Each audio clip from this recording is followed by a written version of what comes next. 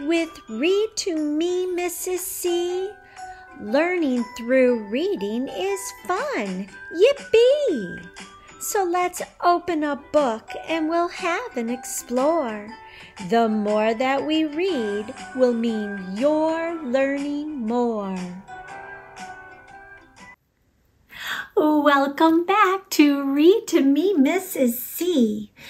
It is the holiday season, and there are so many books to explore during the holiday season.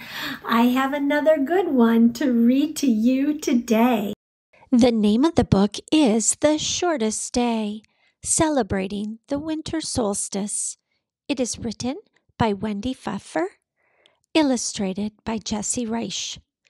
Now, I want you to pay close attention to these different traditions that people around the world used for the shortest day of the year. You're going to recognize that some of those traditions we follow in our holiday traditions in today's time. All right. So get comfy. We're getting started now. In late autumn, in the northern part of the world, squirrels hide nuts, foxes grow thick fur coats, and flocks of birds fly to warmer places. The sun rises later each morning and sets earlier each evening. Each day, it appears lower in the southern sky. As the sun gets lower and lower, the north gets less and less daylight. The air grows colder. Chickadees fluff their feathers to keep warm. Woodchucks hibernate in their burrows, and the white-tailed deer nuzzle through the snow to find the last blades of grass. On short winter days, children bundle in warm clothes and walk through a frosty white world, dragging long shadows behind them. On long winter nights, families eat dinner while it's dark outside. Children wonder when the days will get longer again so they can play outside after dinner, like they did in summer. In the north, on or around December 21st, the sun reaches its lowest point on the horizon, making that day the shortest day of the year. Like all days, December 21st has 24 hours, but it's called the shortest day because it has the fewest hours of daylight. The shortest day, called the winter solstice, is the beginning of winter. And in some places, winter means cold, nose-nipping weather. The earth tilts as it moves around the sun. When the northern part of the earth tilts away from the sun, the north gets less heat and light than the southern part. Long ago, people didn't understand how the earth tilts and moves around the sun.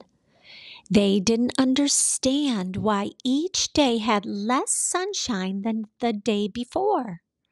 Some believed that evil spirits made the sun go away. People feared that the sun wouldn't shine on them anymore, making their world cold and dreary dark. They needed the sun's warmth and light. So did their plants, which they needed for food. They held ceremonies that lasted for weeks to persuade their gods to bring the sun back. Over the years, people noticed that after short days, the days got gradually longer.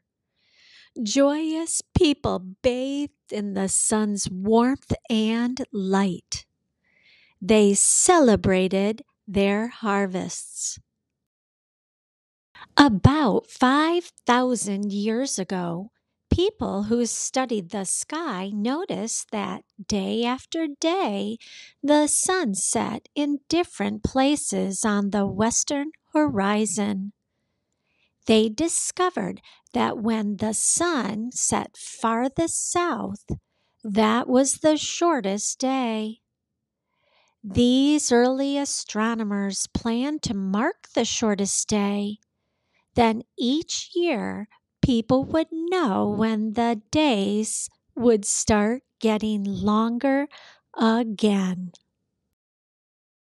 When the sun reached its southernmost point on the horizon, the astronomers carried out their plan. Workers stacked stones to frame the setting sun. They made a special opening, like a keyhole or the eye of a needle. When the setting sun's rays beamed through that opening, people knew the shortest day was over. Days gradually got longer for the next 6 months. When the sun appeared farthest to the north, the rays shone through another keyhole. People knew it was the longest day of the year, the first day of summer. In China, over 3,000 years ago, astronomers measured shadows to determine the shortest day. The longest shadows appeared on the shortest day because the sun was at its lowest point in the sky. They knew that the sun appeared higher in the sky, the shadows would get shorter, and the days would get longer. Over 2,000 years ago, Romans celebrated the shortest day with festivals and merrymaking. They gave evergreen branches to friends as a sign of good luck. Evergreen wreaths were hung on the doors. Since these plants stayed green when others turned brown, they reminded the Romans of the coming spring. Mistletoe and holly hung in their homes because plants that survived the harsh winter were symbols of life. Many people believed these plants would bring strength to their families. About 1,000 years ago, Europeans celebrated the winter solstice. Druid priests of England and Ireland decorated oak trees with golden apples and candles to represent harvest and light. In Sweden, a festival of lights celebrated the return of longer days. On St. Lucia's Day, girls wore crowns of evergreen and candles to rekindle the sun's fire as they delivered warm buns to family and friends. Boys went from door to door, singing to the neighbors for a few coins. Around the same time in history, the Incas of Peru marked the shortest day with a festival in honor of the sun. At dawn, when the sun first appeared, shouts of happiness rang out. Then the Incas used a shiny surface to reflect the sun rays onto fluffy, dry cotton. The sun heated the cotton and made it burst into flames. They carried the fire to their temples and kept it burning on the altars all year because it came from one of their gods, the sun. Today, people still celebrate at the beginning of winter by decorating their houses, lighting the darkness, gathering together, and exchanging gifts. They no longer worry that the sun will disappear forever. People know that days get colder when their part of the earth tilts away from the sun. They know that days get shorter when the sun appears lower in the sky. People celebrate the shortest day because longer days follow. Flocks of birds will return, seedling oak trees will sprout, and children can play outside after dinner.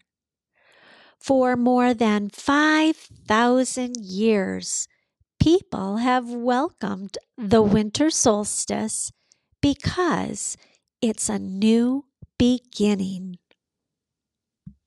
Readers and listeners, did you notice some of the events or traditions that people in the past used to celebrate the winter solstice that we now use today?